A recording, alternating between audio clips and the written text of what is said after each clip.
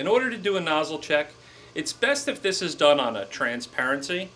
And the reason we want to do this on a transparency is because if we try and do this on a white piece of paper, you won't see the white because it'll blend in with the paper. If you try and do it on color paper, the color that you're trying to put it on, for example, if you did it on a piece of blue paper, you wouldn't see the cyan ink.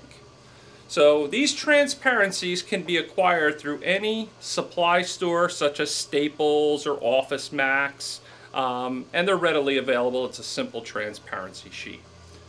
We now take this transparency, and when we load it on the printer, we want to make sure that we load it to the front left-hand corner of the platen, and we want to make sure it's sticking off the left edge and the front by between 1/4 and 1/2 inch. When the printer starts to print, it literally starts right at that front corner. Now we want to press the down button and lower the platen a little bit. You always want to assume that you had a very thin item in there. To load it, we press the forward button, and we're going to load this so that this front edge passes the front cover by between 1/4 and 1/2 inch. So I press forward, and I'll just keep tapping it. I have more control that way. And I'm about 1/4 inch past the cover now. Now, I want to make sure that the gap light is on, and it's green, which means it's on. We always want to make sure that that gap light is on. And now I simply hold the up button, and that will set the height.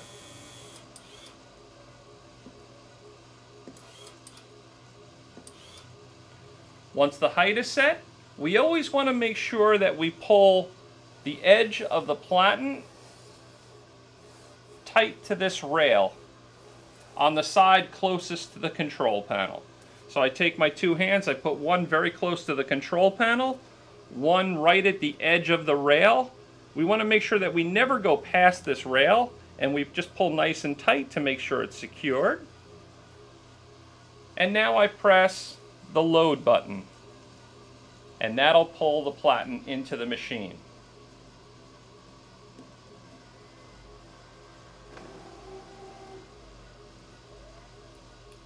To execute the nozzle check, I hit menu, I hit forward to go to test print, I hit menu, it says nozzle check, menu to execute the nozzle check, menu one last time to start it printing.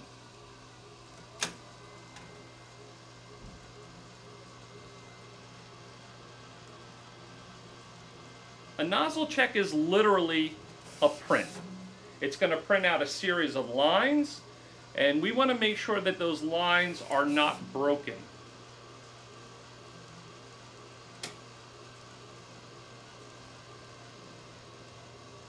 Once the print is completed, the platen is moved forward, the green light comes back on in the machine. Now it's safe to reverse the platen. I press reverse, and it'll pull out the platen part way. That's as far as it'll come back. So now we simply grab the platen and pull it out of the machine. Now I'm going to take a white piece of paper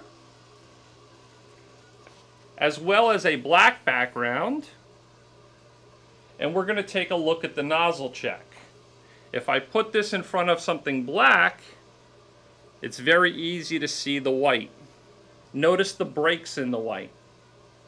If I put this in front of the white background, that makes it easy to see the color sections. Again, we have some breaks in this. The breaks mean that the print head is not fully primed or that we have clogs. On a new machine, it almost always means that we just haven't primed this enough, and the way we're going to prime it is we're going to do a couple head cleanings, and that will prime the machine the rest of the way. Since we didn't get a good nozzle check, we need to put the machine into a couple more head cleanings. The way we do a regular head cleaning is we simply press and hold the menu button for 3 seconds. The power light on the top of the machine will turn blue and start flashing, and it's in a cleaning cycle.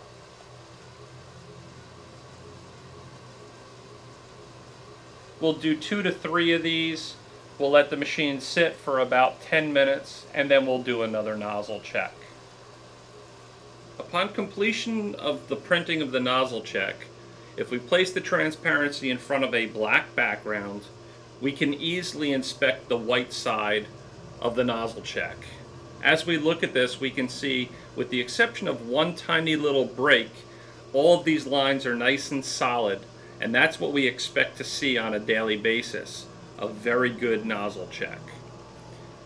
If we put the transparency in front of a white background, that makes it easier to see the color portion of the nozzle check. And as we look at this, we can see that there are no breaks in the color portions of the nozzle check. A nozzle check must be performed each and every day for the proper performance of your printer. We've taken a look at an actual nozzle check, but now let's take a look at a couple illustrations so that we can better understand exactly what we should have been looking at.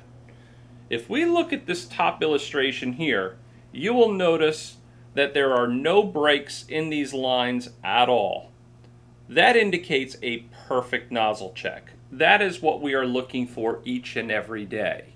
What we don't want to see is this illustration below where there are many breaks in the lines. Every bit as important as getting a perfect nozzle check with absolutely no breaks would be what is indicated in this illustration here. What you're looking at here is you're looking at 2 separate tests.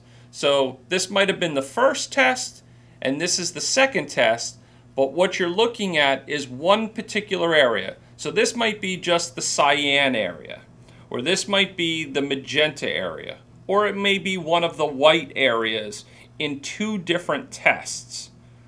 If you notice, the breaks are remaining in the same locations during each one of these tests, and anytime the breaks remain in the same area, that indicates a clog. If we look at this illustration below, again, we're looking at 2 different tests, but the same color or the same area. And if you look at this carefully, you will notice we have no breaks along this top line. But on the second test, we do have a couple breaks. But they're not on the first one, they're only on the second one. If we look at the second line and we look over here, you'll notice there's a break there, but there's no break here. There's a break here, but there's no break here. Anytime we have just a few breaks, but they're moving around like that, that simply indicates a lack of prime. When the printhead was asked to actually print at that instant in time, it didn't have enough ink to come out of the nozzle. But just moments later, indicated by the next test, we can see that those actually have moved, therefore that is not clogged.